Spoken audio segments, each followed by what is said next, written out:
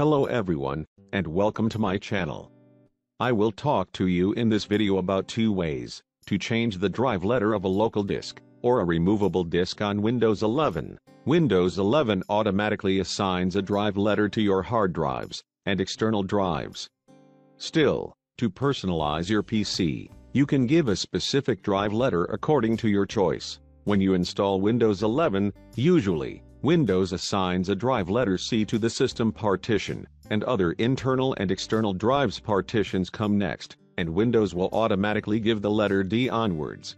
You can then give a specific drive letter according to your choice, and the first way to assign a drive letter to your computer is through the settings, which is to open the Start menu, and from it open the settings. Select the system category when you open Windows settings, from the left.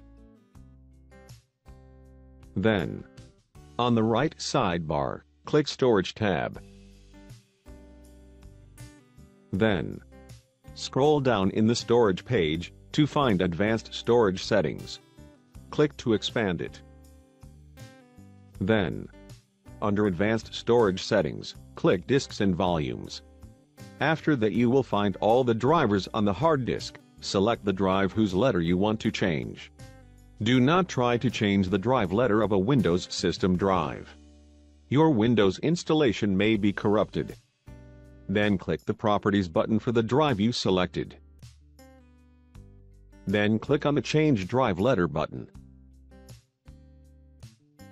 You can now click on the drop-down list under Change Drive Letter and choose the letter you want for the drive. You will find letters that do not exist. These letters have been automatically distributed to the other drives. Once you click on the OK button, the drive for which a letter has been changed will be opened automatically. Then go to this computer and make sure that the drive letter has already been changed. This was the first way to change the drive letter.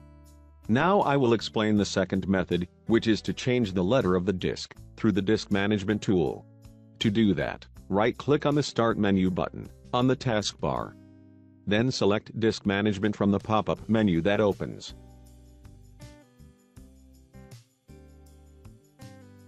When Disk Management tool opens, right-click on the drive whose letter you want to change. Then, select Change Drive Letter and Paths from the menu. Then, click the Change button.